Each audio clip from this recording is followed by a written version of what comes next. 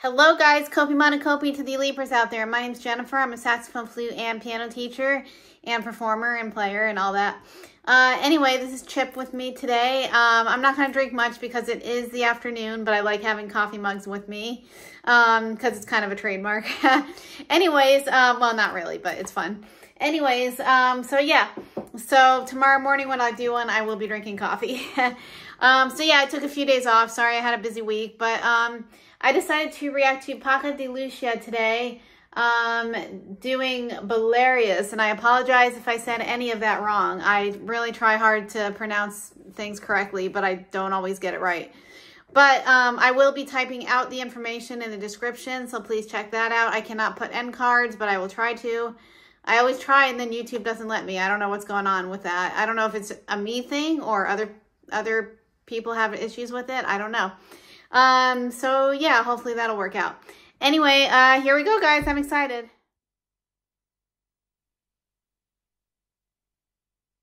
Now, and a marvellous young musician who's making his very first appearance on British television. His unconventional and modern approach to playing flamenco has already made him a big star on the continent, particularly in his native Spain. Here is Paco De Lucia.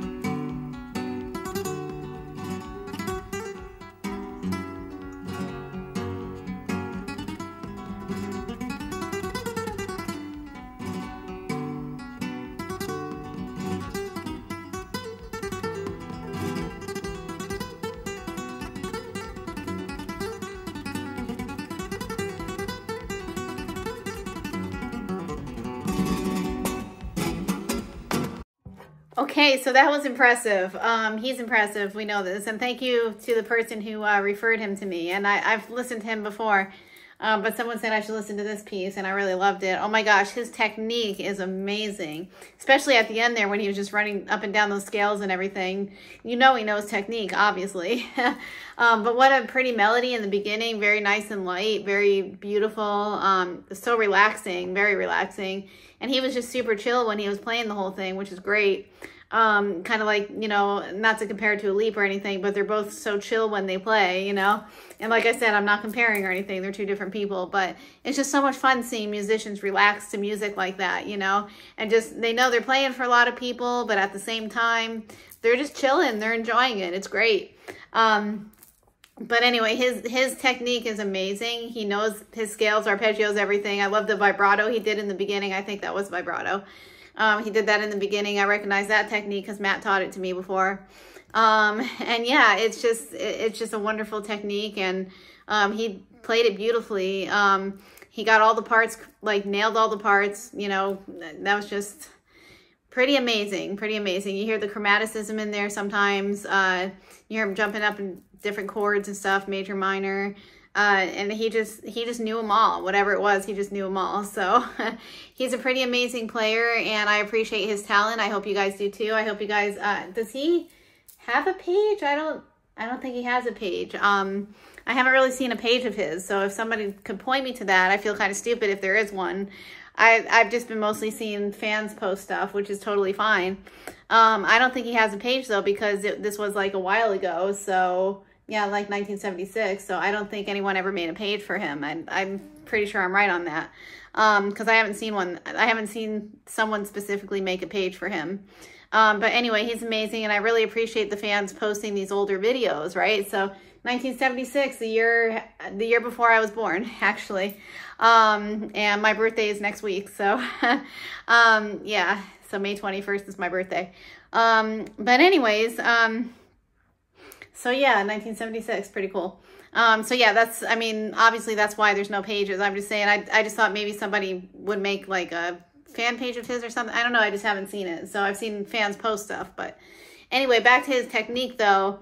He just really, like, the way he moves his fingers up and down that guitar, like it's nothing. I mean, he makes it look so easy, so incredibly easy. And he's just super chill. He's like, yeah, I got this, you know?